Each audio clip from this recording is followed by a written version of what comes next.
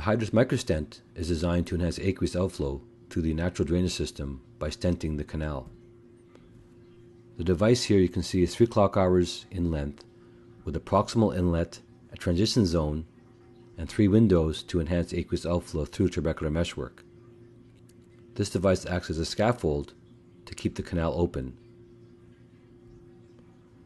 The device is made of nitinol and can be seen here placed within the canal. The gonioscopic view shows the proximal inlet in the anterior chamber, while the remainder of the body is used to strut and keep the canal open. This results in a trimodal action of aqueous outflow.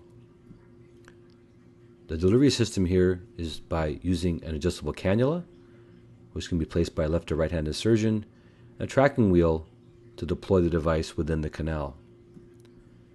It's important during the initial insertion process to ensure an angle-up approach of about 20 degrees to penetrate the trabecular meshwork.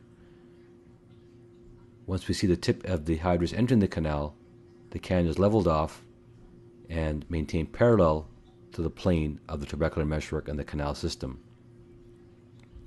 This animation just shows the brief steps of the hydrus implantation.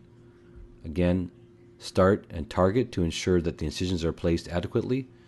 Typically, the hydrus incision is placed about 4 clock hours away from the insertion site. The cannula is angled up about 20 degrees and pushed against the inner wall and outer wall to penetrate the inner wall. This is placed at the level of the pigmented trabecular meshwork. We initially advance the stent with the tracking wheel, and once the stent has engaged and passes and tracks nicely in the canal, the cannula is leveled off to a parallel position. Here we see the interlock that is used to release once the canal stent has been placed adequately within the system, and the canal is withdrawn with a sweeping motion. The transition zone should be covered approximately 50% to allow for the inlet to be shown in the anterior chamber, while the body of the device is placed here within the canal.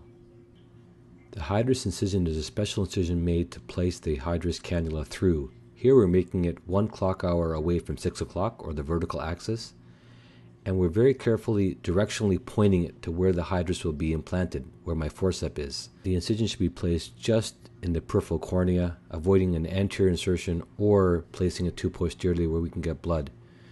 Here we've tilted the patient's head and the microscope appropriately. We're going to place the cannula bevel up through the incision for ease of entry, and now rotating here, so now the cannula will be more en face with the trabecular meshwork. A Swan Jacob is used in our non-dominant hand, and here the side and GoPro views can show the positioning of our hands here as we approach the trabecular meshwork.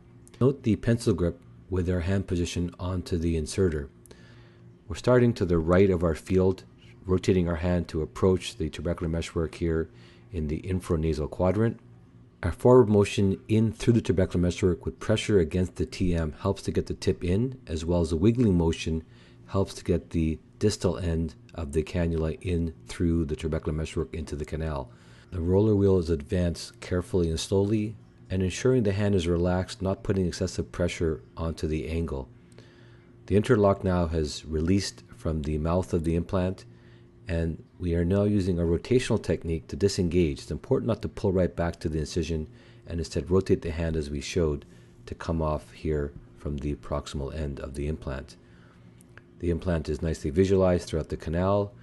We can see all 3 windows through the trabecular meshwork nicely placed into the canal. During the implantation, it was noted how smooth the tracking of the implant was within the canal, which is a good clue to ensure that it's in the right space. We can see the parallel position of the proximal end of the implant. You can see with the transition zone just in the area where that trabecular meshwork incision was made.